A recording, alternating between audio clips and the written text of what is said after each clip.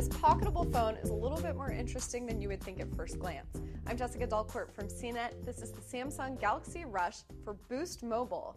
That means that it is a no-contract phone. One of the interesting things about it is that it's small. As you can see, it's got a 3.5-inch display. It does look really nice. I do like the dedicated camera button on the side. Everything else about this phone is attractive. The design looks nice. And it's got a kind of a nice bubbly look and feel to it. So I approve of the design. What I also approve of is Android 4.0 Ice Cream Sandwich as the operating system.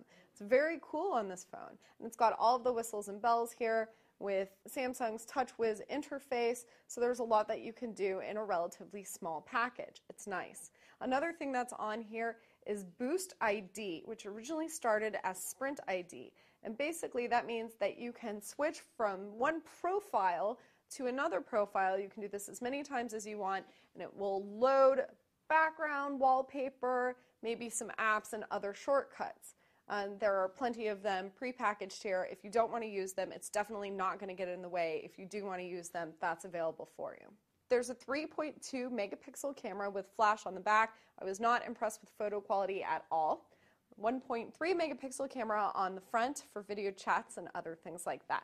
The 1 gigahertz processor on this phone is surprisingly good. Most phones with Android 4.0 have at least dual-core processors, and while there's a little bit of lag, I think it does pretty well.